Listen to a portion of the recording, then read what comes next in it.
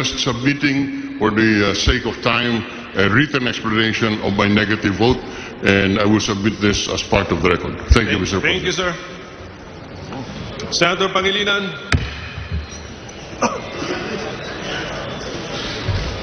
Thank you, Mr. President. May I be allowed to explain my vote?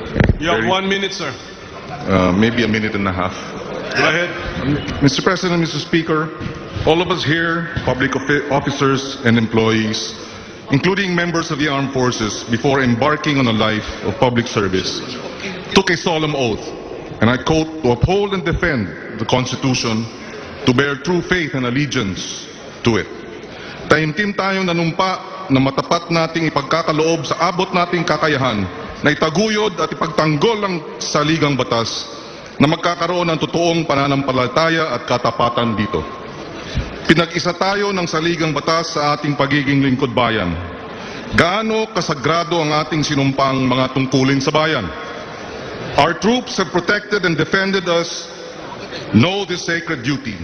They know this when they leave their homes to fight in battle.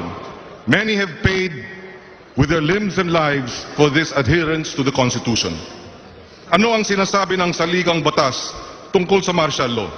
Article 7, Section 18 of the Constitution states, upon the initiative of the President, the Congress may in the same manner extend such proclamation or suspension for a period to be determined by Congress, if the invasion or rebellion shall persist and public safety requires it. Wala na hong aktwal na rebellion. Hindi kailangan para sa kaligtasan ng bayan. The threat that terrorists and rebels pose is not a basis for an extension of military rule in Mindanao. The same provision of the Constitution gives the President a limited power not exceeding 60 days to suspend the privilege of the writ of habeas corpus or place the Philippines and or any part thereof under martial law. Again, as provided by the same Constitution, we all swore to uphold.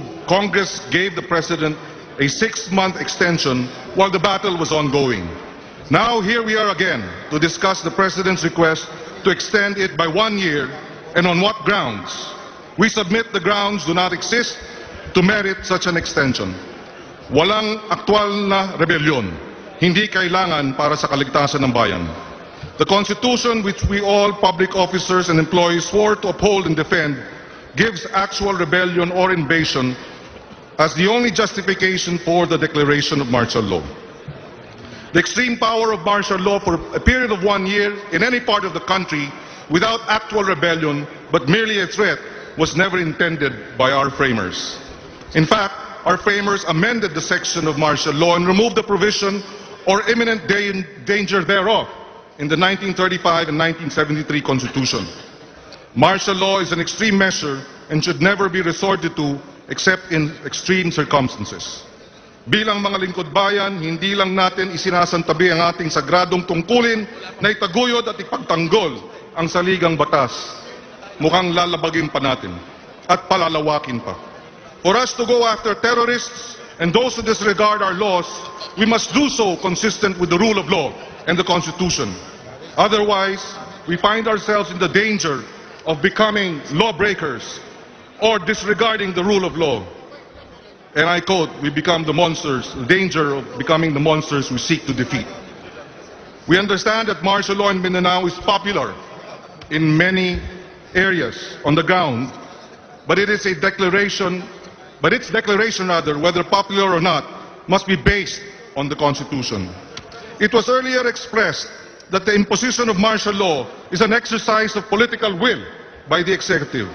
We have no problem with the exercise of political will for as long as this will does not supplant the sovereign will of the people as expressed in the Constitution. Our oath is not merely words. Our oath is a sacred act of commitment of office and duty that binds us, public servants, to our nation and our people. Taimtim tayo nanumpa na matapat nating ipagkaloob sa abot ng ating kakayahan na itaguyod at ipagtanggol ang saligang batas na magkakaroon ng totoong pananampalataya at katapatan dito.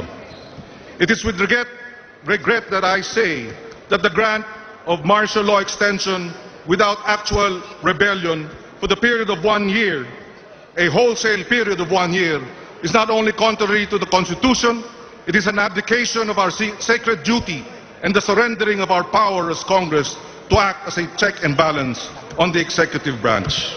In closing, Mr. Speaker, Mr. President, this representation was a student activist in the early 80s who stood up against martial law and authoritarian rule.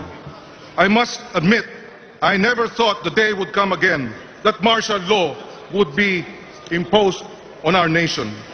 We fought martial law then, and I can say we did not fight martial law in my youth for us today to reimpose it on our people and our nation. The struggle to uphold our Constitution, the rule of law, and our democracy continues. Maraming salamat. That's a point of information to members. If any member wishes to pass his or her time to another, that member should inform the Secretariat. Kindly inform the Secretariat so that the Secretariat will know and inform the presiding officer. And a member cannot just stand and say, so and so gave me the time. So the one yielding the time will please approach the Secretariat and inform them accordingly. Thank you, Mr. Speaker. Thank you, Majority Leader. Representative Alejano, you are recognized to explain your vote. Thank you, Mr. Speaker, Mr. President. I would like to state that I support the armed forces and anything that would make them effective in the performance of their mandate. But I voted no for the extension of martial law for 1 year in the entire Mindanao region because of the following reasons. One, Marawi crisis is over and I see no legal basis for the extension of martial law for another year. Extension of martial law would run counter to the provisions of the 1987 Constitution on martial law. There is no stopping the President and the armed forces from going after terrorists even without declaring martial law. Martial law is not equivalent to combat operations. Defense and intelligence infrastructures are in place in the whole of Mindanao and were provided with operational and intelligence funds. There is no doubt that an arrest or search warrant could be secured from courts when supported with solid intelligence information. Relying on martial law to arrest a person is short of a meeting that intelligence gathering is inefficient. This could lead to shotgun approach or witch hunt. Extending martial law for 1 year is an admission that civilian authority... Thank you, Representative Alejano. Your time I'm going to wrap up one more point, Mr. Speaker. Without addressing the root causes of the problem in a clear and sustainable national security policy and strategy, understood and embraced not only by our security forces, but by all stakeholders, most especially we policymakers and high government officials, I can see no end to this vicious cycle of rebellion and secession in the country. Maraming salamat, Mr. Speaker, Senate President. Thank you, Representative Bordado is recognized to explain your... Mr. President, 6 months ago, I voted no to President's request to Congress to extend the declaration of martial law in Mindanao. I voted no because the President failed to provide any evidence that martial law offers any distinct strategic advantage to our brave soldiers and police personnel in their fight against the Maute terrorists. It brought no added military, logistical, or legal value to the government's campaign against terrorism. Today, the President again requested Congress to extend the declaration of martial law in Mindanao using the same arguments. Only this time, he included the so-called threat of the New People's Army as one of the key reasons. Kailangan ba ang martial law para tugunan ng di umanong banta ng NPA? Why would the government use martial law against an armed non-state group which it itself described as a spent force? Mr. President, martial law will not address the NPA's abuses. Quite the opposite, martial law will only revive a spent force.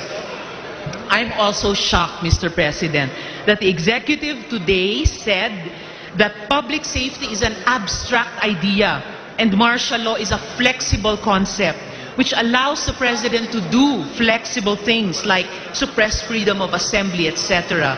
This is more than appalling. This is exactly the kind of thinking that plunged our country into darkness decades ago. And this is the kind of thinking that the present Constitution seeks to correct. May I remind the executive that Section 18, Article 7 of the Constitution states that a state of martial law does not suspend the operation of the Constitution. the Bill of Rights is still in force.